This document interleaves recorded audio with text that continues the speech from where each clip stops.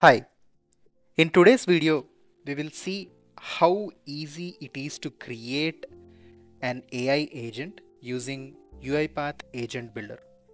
In order to build an AI agent, so you have to have the agent builder enabled on your UiPath tenant and you can proceed from there.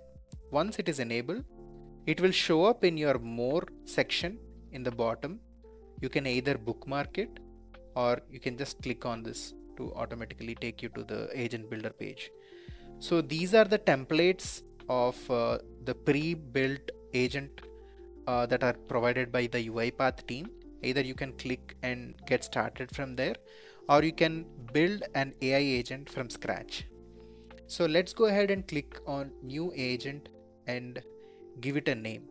So I want to create an employee data agent which can be used by our HR team, and the purpose can be querying the information of the employee database. And system prompt is a place where you will clearly give the instructions to the agent to actually apply these in its questioning.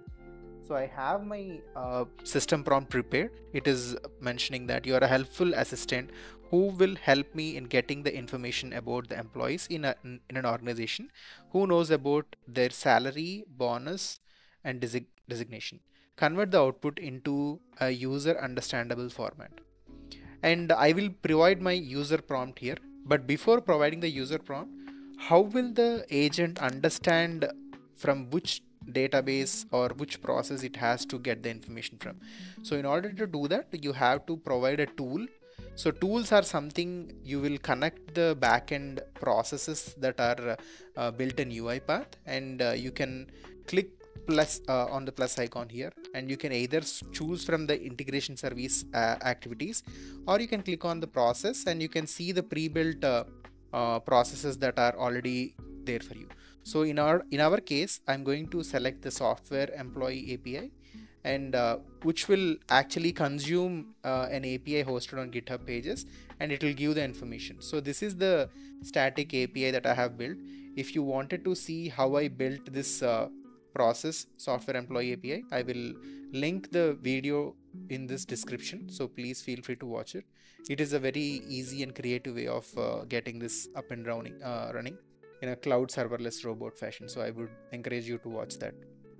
Okay, coming back to our discussion here, that we have attached a tool, that means the process that I wanted to communicate and gather the information that I'm going to ask is going to be software employee API, and context is coming to the context grounding, where we will discuss that in our later videos, but this is more oriented towards the RAG approach, the retrieval augmented generation, just giving a high level.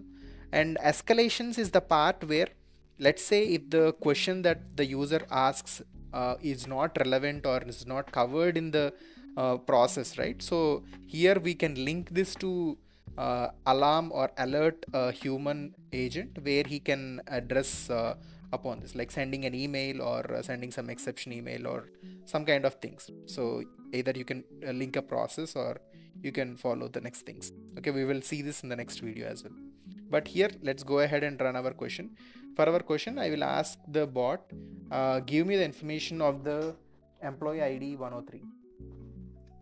Give me the information of the employee ID 103. Okay, and I will hit run. Once I hit run, what it will do is it will open this playground. It will start running using the model GPT-4o, that is the ChatGPT 4o model. And here what it is doing is it is making a call to this particular process which will run in the background. Perfect, it has run and it has given the output, and it will give me the output that it will give all the API information. And let's see what is the execution gave as an output for me. So it has given me Alice Johnson, QA engineer, quality assurance department, blah blah blah, and all these things. So let's verify if this is right or wrong. Alice Johnson, perfect. right? It has given me the correct information. I can also ask a couple more questions like give me a couple of data analysts available. Okay, give me some list of data analysts available in the org. Okay, let's see what happens now.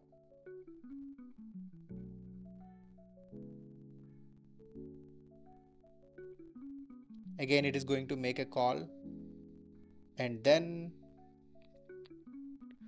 once the process has been communicated, it is going to give me the end execution. That analyst available in the organization is Charlie Green. Let's see if it is right or wrong.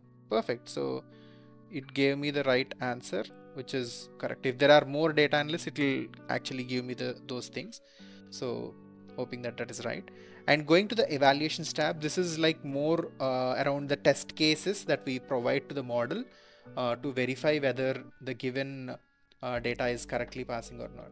And traces is again how is like the logs of how many runs that we have made, and think like this is the orchestrator logs and this is agent builder logs, and how much time the LLM call has been taken and what are the settings that we have passed to that.